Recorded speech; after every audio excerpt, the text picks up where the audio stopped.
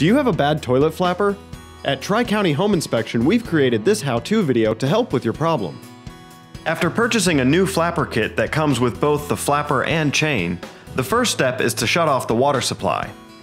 Next, take off the tank lid. Hold down the flush handle to drain the tank. Once the tank is empty, disconnect the flapper chain from the flush lever. Remove both sides of the flapper from the pegs on either side of the overflow tube and discard the flapper and chain. Wipe the seat of the flush valve with a soft cloth to ensure a proper seal.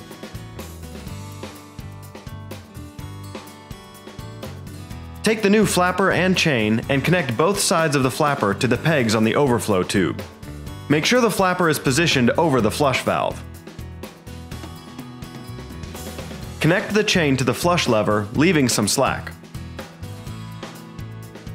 Wiggle the flush handle to make sure that the chain is the correct length. If not, adjust this accordingly. Then turn the water supply back on and allow the tank to fill completely. Be sure to test the flush cycle to ensure proper working order. Finally, replace the lid and you're all done. For more home maintenance videos and tips, or to schedule your upcoming home inspection, radon, and environmental testing, visit wisconsininspection.com. Tri-County Home Inspection, providing Wisconsin's premier home inspection services.